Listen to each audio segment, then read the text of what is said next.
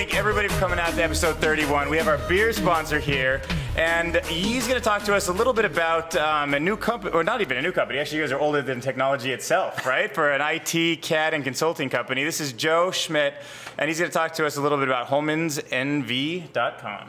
Thank you. Yeah, Holman's in Nevada. We've been around for 37 years. Pretty cool being in technology that long. We supply IT systems to all types of businesses. We also provide survey equipment for people to work out on job sites, surveyors and contractors. And then what we're most known for, I think, is the Autodesk technology that we represent here. So most of you have heard of AutoCAD and all the various versions thereof. So that's what we're... Right, and especially for so many startups out there that want to get into the hardware game, they need to learn AutoCAD, get your measurements right, and then head over to the Sin Shop with Pavel and Susan, of course, and maybe print some 3D stuff. And then you also have a consulting aspect? Yeah, so we help people with getting their projects off the ground. A lot of virtual modeling these days, so whether it's a building or a road or a product, it's all about creating it in the virtual world first, getting all the kinks worked out, and then rolling it out to a physical product. Nice. Everybody thank Joe for the beer, because we appreciate you sponsoring the podcast. Thank you. Thanks for coming out. So. All right, it's a pleasure. Thank you.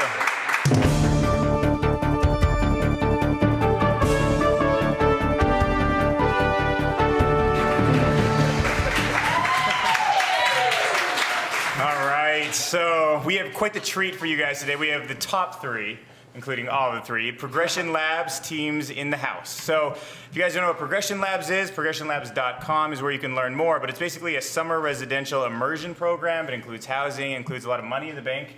All three of these guys have got $25,000 to spend. Now that you have cash, I want to talk about what you're actually going to be building. So if you wouldn't mind, we'll start over here. You made Buzz the Bar, right? This is your company. So give us a 60-second pitch. Let everybody know exactly what it is. Sure. Hey everyone, my name is Richard, and the company that we started was called Buzz the Bar. And we're really an app that lets you order and pay for drinks right from your phone. Bartenders will get your order, make your drinks, and send you a message when your drinks are ready. You can either pick it up from the bar, or they'll deliver it right to your table. I was a bartender for a while, and a lot of what I did was running back and forth from the cash register to the customer, so we decided to completely remove that from the system. And in the process, make it so that when you guys are going out to get drinks, you don't actually need to wait in line anymore. Right, a pain we all know too well. So okay, so how did you go from just having this pain into building this product? So it was actually really interesting. I'm originally from New York, and I was going to business school at Columbia when the Downtown Project and Progression Labs reached out to me to get the application sent out to all the members in the Entrepreneurs Organization. Luckily, we were the ones who were working on something within the hospitality space, so it was really fitting for us to apply, and eventually we got in.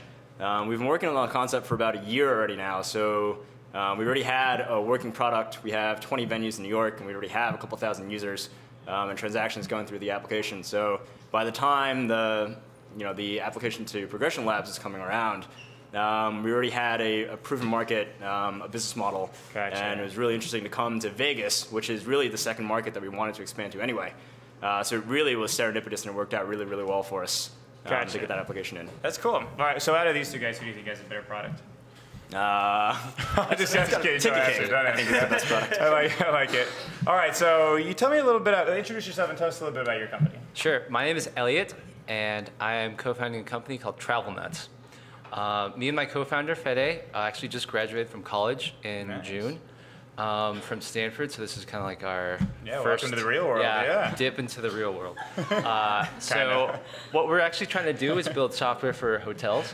And what we want to do is build a marketplace that lives on hotels' websites that allows travelers to book not just the room like they already do, but also their whole travel experience, from transportation from the airport to the hotel, activities and tours that they would like to do around the hotel, the coolest restaurants, things that the hotel already recommends and suggests through the concierge or front desk. We want to put online in the way that the hotels can actually monetize from. Right, just like in a nice, simple place to find everything. Exactly. Okay. Exactly. I like that. Sometimes the simplest ideas are sometimes best. But I want to talk to Dan especially, because if you guys don't know, Dan's been behind the camera a number of times, and he's a big part of why the podcast is even where it's at today. When I was talking about those 600 volunteer hours, what do you think? Easy 60, 70 hours of those. Those are yours, man. So it's good to see you in front of the camera. But talk about Room Champ. So Room Champ, we started at Startup Weekend number 6 in May. And it was the concept that people travel for events, and so we wanted to make that travel a lot easier. And the thing with travel for events is hotels actually have special rates for events. So if you're going to CES, South by Southwest, or any of these big conferences, there's usually event rates for those hotels. And so we take those rates and then make them easier to find online. So you're getting the best deal for that event when you're traveling for those. So that's the premise for Room Champion. So, Gotcha. We came together, the team got together, like I said, at Startup Weekend. And you're perfect for this because your background, like working in the Cosmopolitan, right? Yeah, absolutely. So having worked at the Cosmopolitan and then at the Venetian, we got to see, like, the biggest portion of our business was like some of the events that came through, and they would take over the whole town. So they'd fill up every room in town, and so we saw this big opportunity, and we decided to pursue it. So Yeah, and I didn't mean to cut you off earlier, but you were talking about Startup Weekend, second place, right? Second place. Yeah. But it was fun because the team, we had so much fun at Startup Weekend. We've just carried that fun along, and that's the best part of it. Is like we're just having fun, building a company and a startup around it, and that's the best part of it. Yeah, I do not know how you got the drinking name Angry Dan. Because that like does not fit you at all. You were the happiest guy. All right. I have no idea either. Yeah, I don't know. That's supposed to be a weird, yeah. Anyways. So we have a couple questions from the audience. We have Kate with a question. Yeah, I'm curious. So after the incubation and you guys have gone through this Progressive Labs thing, do you guys have plans to stay in Las Vegas long term? Sure. I mean, we're really looking to build our team here. Right now, I mean, my co-founder and I are actually on opposite sides of the U.S. He's out in Portland and I'm in New York. We're really looking for a home base where we can have a lot of customer discovery and have a lot of business where we can call home. Really, what we're looking to do is build up the rest of the team here. Through the Progression Labs, we've actually brought on several designers who are working with us and advisors who are going to be on our board. So I think Vegas could be a very real place for us to take the next step for the company that we're working on. It's worth it. And you guys, of course, Dan's probably here, but you too? Yeah. Well, I mean, Vegas seems like a natural place for us to be because it's the tourism industry is kind of its beating heart along with gaming. So we definitely want to have a presence here. As to whether we want to fully, I guess, stay here forever is still up in the air. Well, I don't know if you guys were you B2B? Anybody? Okay, well, Tony was talking about subscribing to Vegas. As long as you get a lot of collision hours, make yourself really available for help and all that stuff, like you can get a lot out of it. Definitely. All right, so we have one more question. We have Dustin here, and he's also got a question. Hi, guys. I'm just curious, what is your single most favorite part about downtown Las Vegas? I can answer that first. Yeah, go for it. It's definitely the people. You know, as a member of Progression Lab coming here, I actually didn't know we'd be so plugged into the downtown project and all the people. I thought it'd just be us three, which would be, I mean, they're great. The three amigos, yeah. Yeah, they're great. It would also be know? nice to have, other people to interact with. And we have, like, just being Jackie, everyone in the downtown project has been probably the best part. Nice. Rocks for that. I like it. D'Artagnan? The people is the same. I love the Vegas tech community, and everybody has a story, and they're all so valuable and so worth hearing. And that's why I love meeting new people when they're visiting, when they stay here, and that's the best part, is just connecting to all the people. Yeah, and he talked to me about this when he was drunk one night, too. He's like, I'm just a people person. He's like, that's why I'm in this industry. Like, I just like people and their stories. All right. But yeah, you did it, right? I mean, but that's at his core, because when he's blacked out, that's what he's thinking. All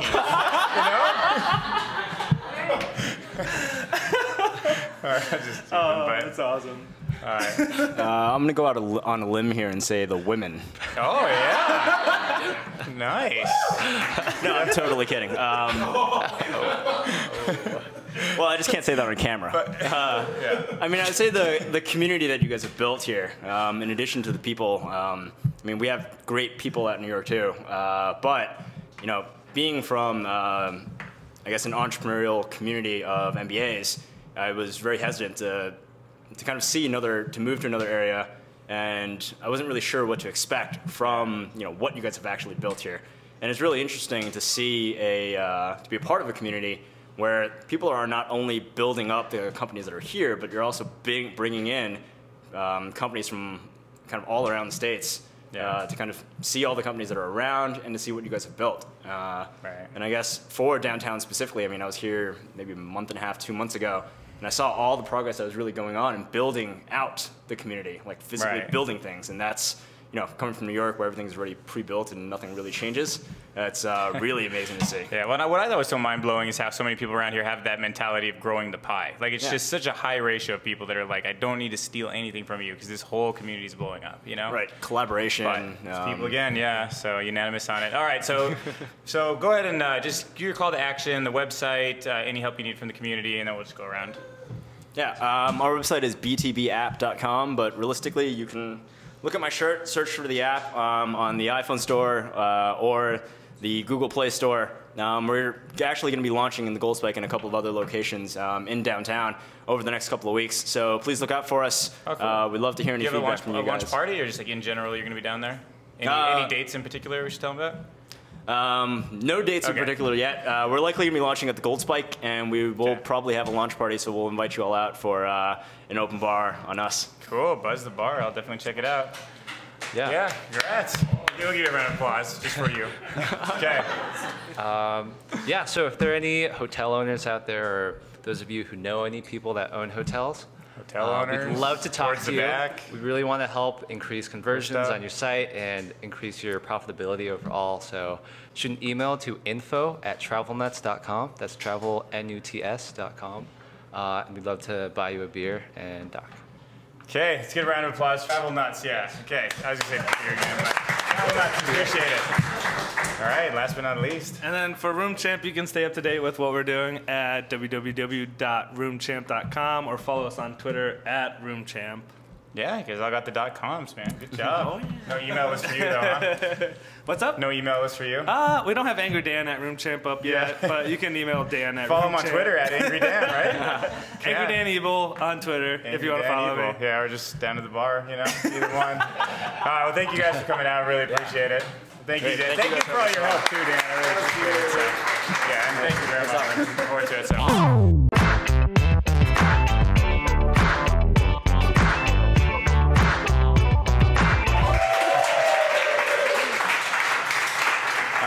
So after taking last week off, we have a lot of events to catch up with. So give us the rundown. Well, actually, first, has anyone ever been to a beer crawl before, or a bar crawl? Excuse me, bar crawl. I have. Oh, you know what? You know, we're making eye contact with one person. He's not raising his hand. He's like, you know what? All right, what do we have for bar crawl fans? Well, if you haven't got down to a bar crawl before, it is still summer, it's still very hot, so I'm sure everyone's still remaining very thirsty all the time. So if anyone's never been on a bar crawl before, this is your lucky night, because I'm going to be covering a bunch of events called Thirsty Thursday, which is really cool. So it is still hot outside, and I'm getting thirsty all the time, and I'm sure you guys are too. So let's get started on them.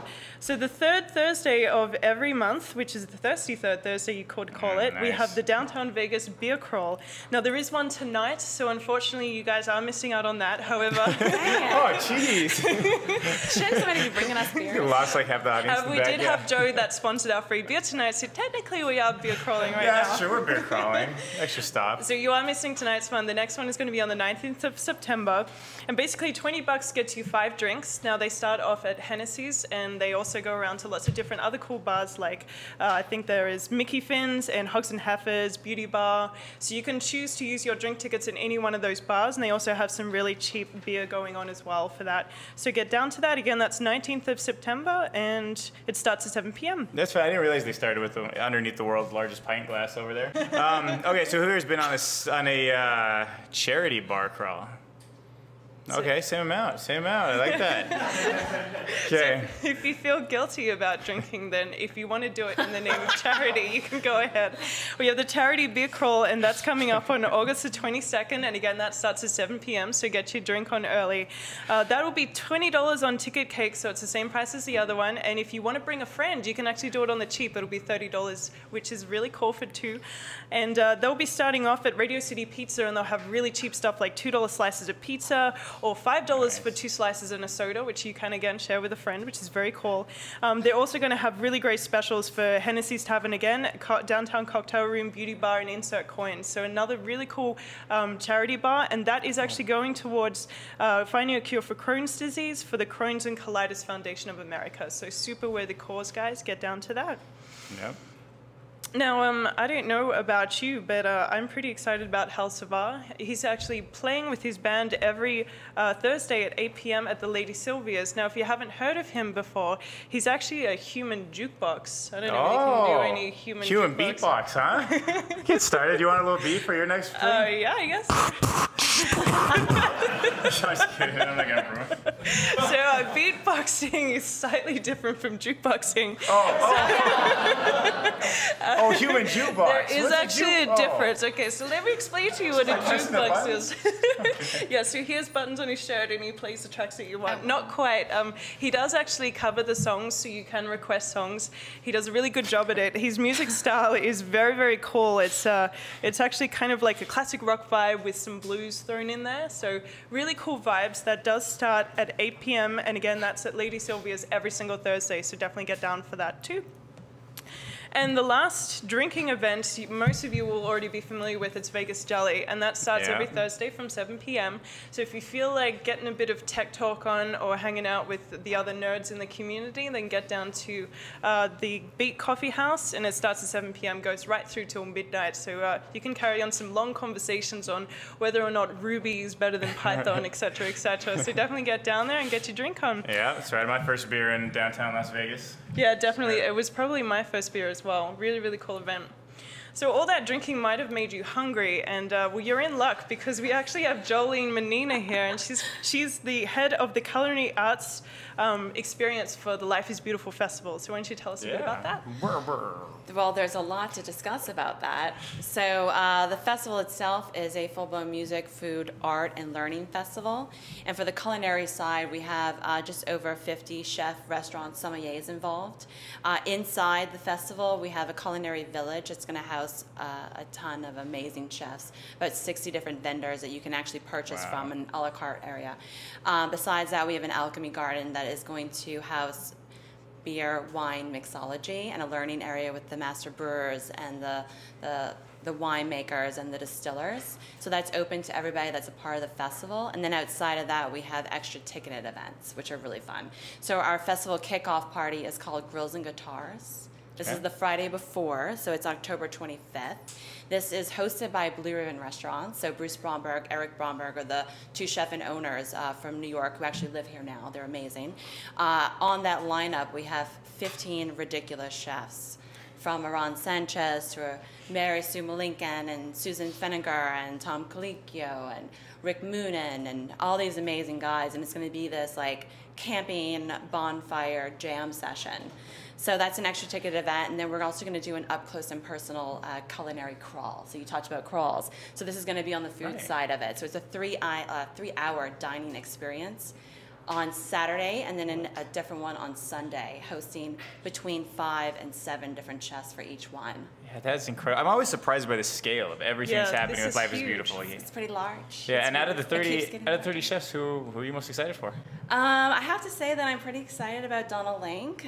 He's from New Orleans. I'm from New Orleans. Oh, it's like some so gumbo it's like or there's something. a big connection right there. Boudin, gumbo, food connection. sauce Cajun, pig roast, all about that. Amazing. And you were saying just then that people don't necessarily have to have a festival ticket. Some of the events that you'll be running, you can actually do outside of having a festival ticket, right? That's correct. So the festival kickoff party is the day before. Very cool. So you could actually go to that, and the tickets are, it's all you can eat, it's all you can drink. It's $175 for GA, it's $225 for VIP, and it starts at 8 for the VIP, it starts at 9, it goes till midnight, and there's live music and all these amazing chefs, and a really good time. Very nice. And you're working for a few charities, I hear, as well, which is good to hear. We are doing a charity event also, which is going to be for communities and schools in 3 Square. It's called Take a Stand, and it's going to be a very small group of people that are going to be invited to this, or not invited, but can buy into it.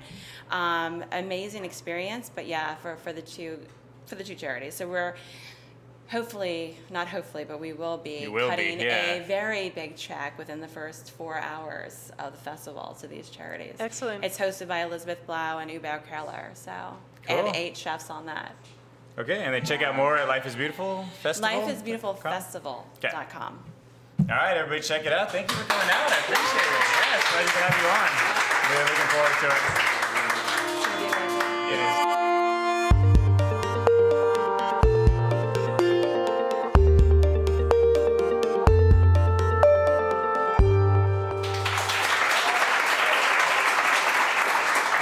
Yes, you will not be sorry for that applause because we have Amanda Curtis here. This is the CEO and co-founder of the 19th Amendment. She's in from Boston. She's visiting the Downtown Project. She's wearing an amazing, amazing dress. Actually, why don't you just tell me about this? Where did Okay, they design it? This dress is one of our designers that we feature on the site. Her name is Megan Hughes. She's an emerging designer and she's amazing. So I thought I'd give her a little bit of credit there. So 19th Amendment. Yeah, give it a rundown. Yeah, so we are a fashion Kickstarter / portfolio site for emerging designers, and we manufacture for them in the U.S. on their behalf. Okay, so you are doing the actual manufacturing for everybody? We and where is this are. all taking place in? In Boston right now? So right now we're based in Boston, but our manufacturing is happening in Brooklyn, and we're definitely here to check out if Vegas is a possibility. See what you can do with the Stitch Factory over Absolutely. there. Okay, well, tell me about your opinion so far. What's your experience been like? You know what? It's been absolutely fantastic and whirlwind and so energetic. The community here is unbelievable. I feel like even though I've been here for less than 48 hours, I know 10 people that I could call and be like, where do I go? What do I do? Who do I see? That is exactly amazing. the experience everybody gets. You know, we're growing and we need to see where we can bring manufacturing and what will benefit us most as a startup, specifically with community, manufacturing, and then also you guys have Zappos. Right. Like we're an e-commerce company. It makes a lot of sense. So you guys are on our radar. Yeah, because I mean, companies around here always seem to excel at culture, but when it really comes to like manufacturing, that's kind of an interesting space to play in. So what's kind of in your head? Like, what's your internal dialogue kind of going through when you're thinking about what it would take to actually like manufacture something here on a high scale like that? Yeah. So the way that our company works is that all of our designs are purchased pre-manufacturing. So that enables us to tell manufacturers like, hey, we have this order coming in, are you ready for it or not? So it actually helps us grow manufacturing in the US from the ground up organically. So that's kind of what the process looks like. And for us, it's really important to teach designers how to manufacture ethically. And we'd really like to start that somewhere where we can build fresh. How to do it ethically? Yeah. Okay, so you're an American company, and like you're probably all green, and you're like, we're gonna make the world better. We're semi-green. We're trying to make the world better.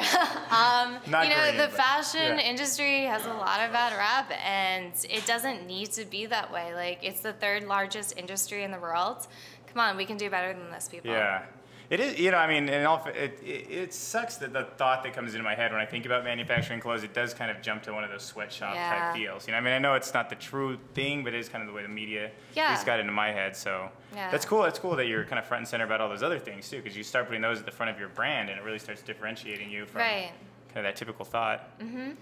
All right, so tell me about this. I mean, do you have love of fashion? Is this like you were born, little girl, like in the mirror, like putting a banana on your head? Yeah, my first word was pretty, so it First word? Yeah, I'm not even joking. I was literally bred into this. Yeah. So, you have a whole family of designers and fashion so I gurus? grew up in the bridal industry, and I was always just around it. I'm naturally a creative person, and I really loved the business edge, so it was really combining both of my passions.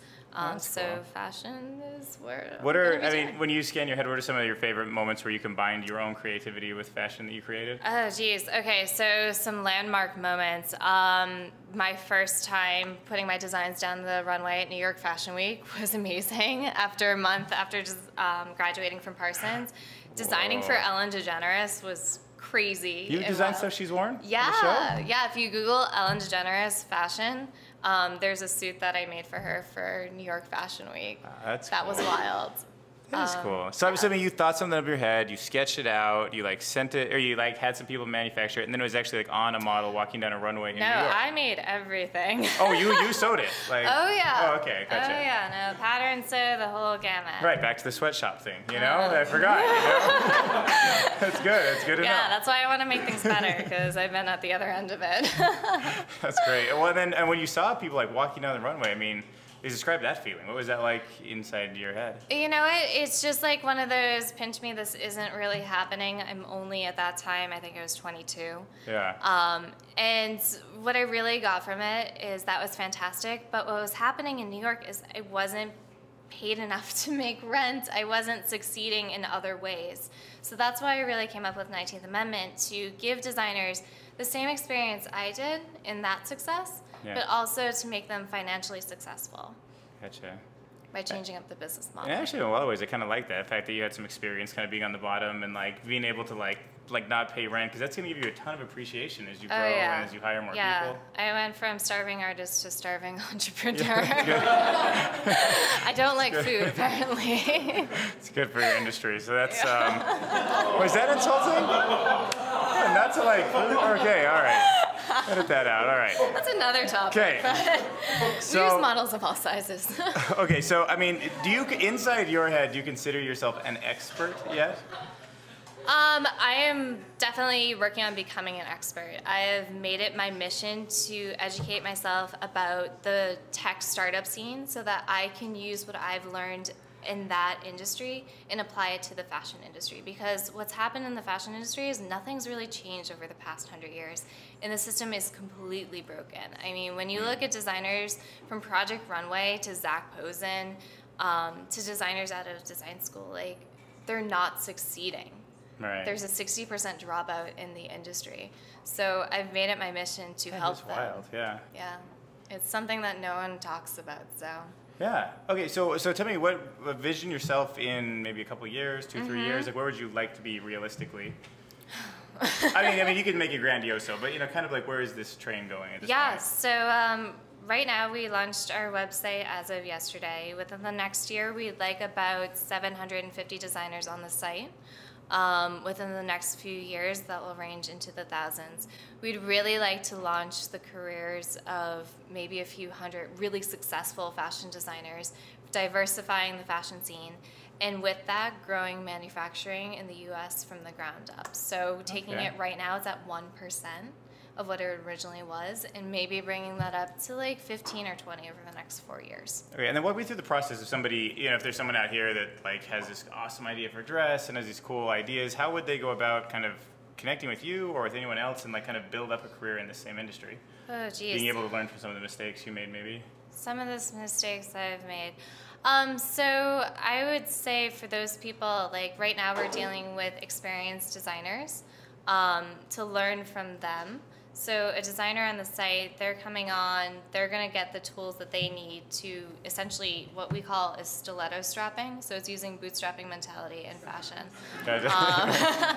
And just using like all the tools that all the tools that we give them. So I worked on a line that we spent over $100,000 within 6 months, and we never even made it to a runway show. So it's like using social media, using manufacturing to your advantage, using technology to your advantage, because you can, and why not change up the way things are done? Yeah, especially. Yeah, I mean, do you catch sometimes people that have like nothing to do with the fashion industry, but you're like, man, you've got a perfect brain for this. Like, have you ever got somebody into the industry in that sense? There are a lot of people who are just like, fashion is not my thing, but I love what you're doing, and I could see it being like applied to other creative industries. Yeah. So that's been really cool, like the music scene or the fine arts scene, and being like, that model could work for us. Gotcha. So. And if you weren't in fashion, do you think you'd be on one of those edge? Oh, Would you be a musician in another life, maybe? No, I'm tone deaf. Beatboxing somewhere, no, you know? Just beatboxing around? No, that's really your realm. No, I'd be a painter, probably. Starving artist again. It's funny. All right, well, so tell me about what it's like, kind of like behind the scenes at some of these like big shows. So I'm kind of curious, like everybody watches, like, you know, you're a big America's Top Model fan, like, got a TiVoed every Yeah, so weekend. not top models and Project Runway gives me major anxiety. So being backstage at like Lincoln Center for Fashion Week, it is I mean, we are sewing things backstage. I have literally pinned a hem of a skirt seconds before the model walks out. So it's not all faked for the cameras. It actually is that scary. No. Okay. It's you don't sleep for 3 days. It's not glamorous at all. It's quite an adrenaline rush. I'm a complete adrenaline junkie, I found out. Yeah, it's a real hard industry, but you have to be very passionate about it. You found out you're an adrenaline junkie? Oh, of course. I'm an entrepreneur, Yeah, living on the edge. I like that. Okay, well, then what about, so at Stitch Factory, what do you view kind of latched onto down there? Like, what do you think their strong point is, and where do you see Stitch Factory going? So I love that they're a collaborative space. Like, they're still using the same stiletto strapping mentality, like what they saw work in the tech scene, and applying it to fashion. And I think that's making designers more effective. It also breeds a really great community of creativity that you lose once you get out of design school and you're off in your own little studio and you're kind of cut off. So it's great to keep that workflow and creativity going. Yeah, I think so too. I think they're just doing amazing stuff down there. Yeah. And at first it's like I didn't even know the Stitch Factory was there. It's like it didn't feel like part of the community, but then I realized how much creativity was like coming out of it, and I would catch it at different places. So oh yeah, there's definitely like some big plans in the works. I think so too.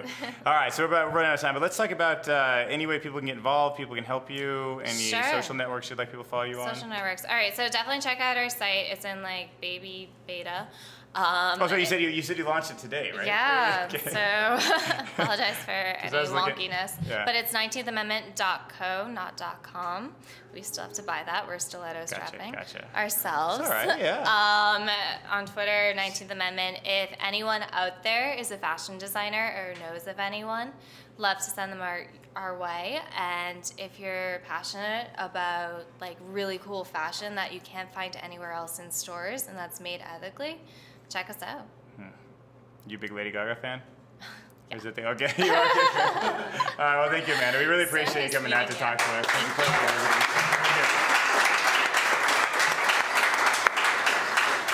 All right. Well, that almost takes us to the end of the show, but we're going to end by jumping over here to Susan, who's got the last question of the evening. Oh, whoops. Slowly answering the question. I have the man of the moment, Ethan Duggan, here. And Ethan, if you were a magician, what would your stage name be? Amazing Magician of Amazing Amazement. That is awesome.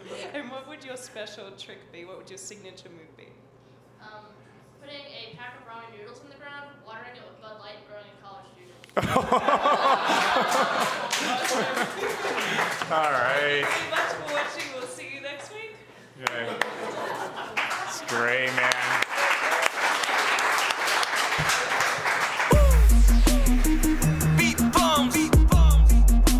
Downtown project. Vegas, we the hottest. Yeah. Our riders downtown, we running this. Wrestling down just running lips. Creeping on and come up tip. Making sure we in this bitch. Tweet to your followers, remember like a flashback. Vegas tech, don't forget to spell it with the hashtag.